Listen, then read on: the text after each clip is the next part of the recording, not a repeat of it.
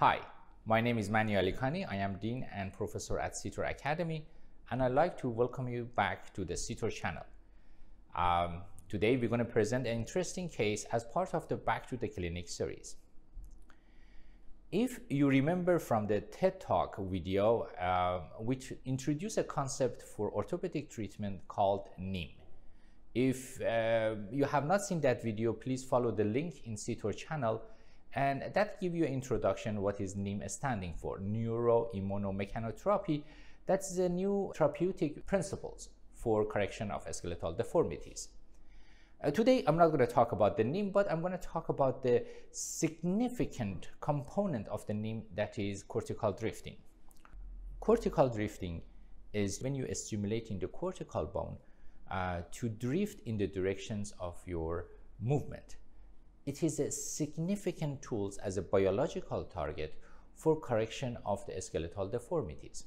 Traditionally, we were focusing mostly on the sutures and the condyles to address the skeletal deformities.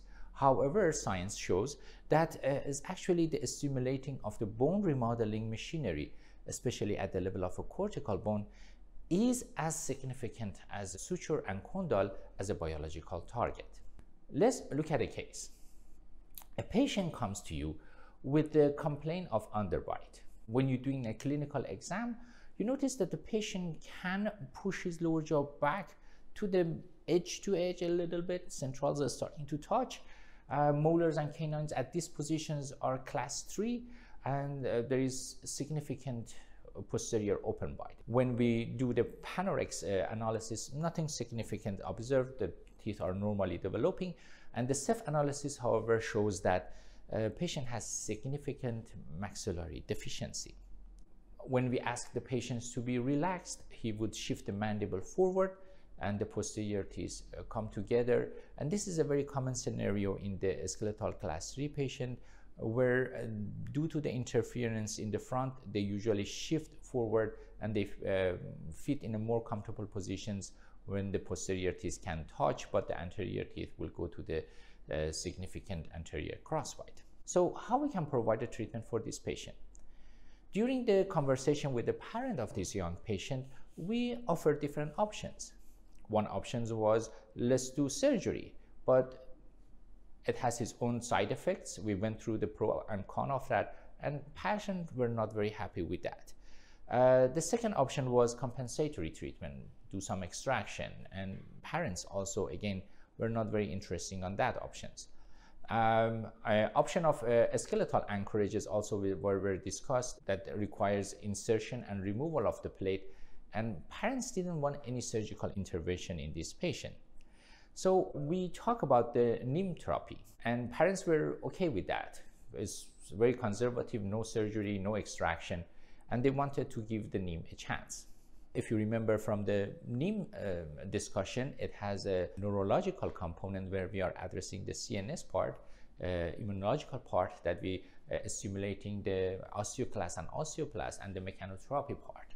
In this discussion today, we just want to focus on the cortical drifting part, or that is part of the immunological reaction of the patients. However, in this patient, we went through the whole steps of the NIM treatment. We started with the correcting the central nervous system using a specific bite block therapy, MA bite block therapy, and then we addressed the sutures at the same time, enhance the answer to the face mass and expansion through the specific procedures to increase the number of the osteoclasts in the sutural and enhance our sutural response.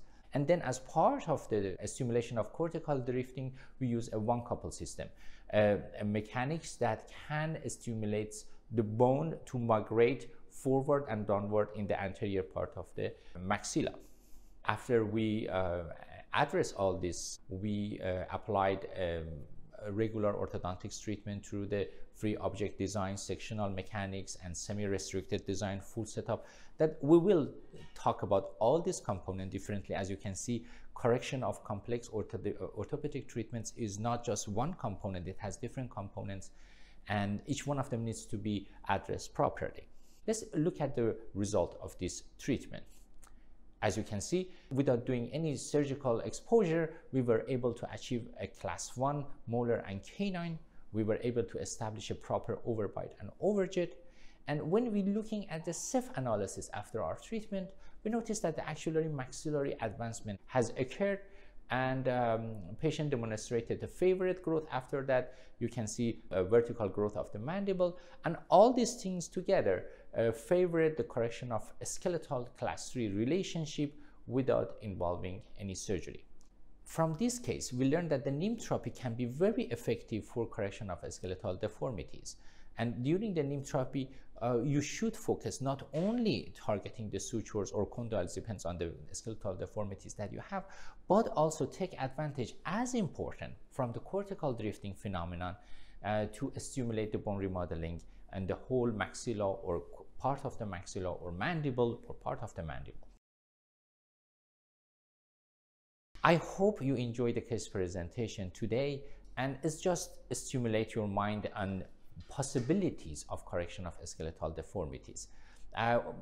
If you notice that there's a lot of things that you like to have asked questions, of course, please write your comments and I will try to answer. But be patient, and I will cover each one of these subjects separately in the future videos.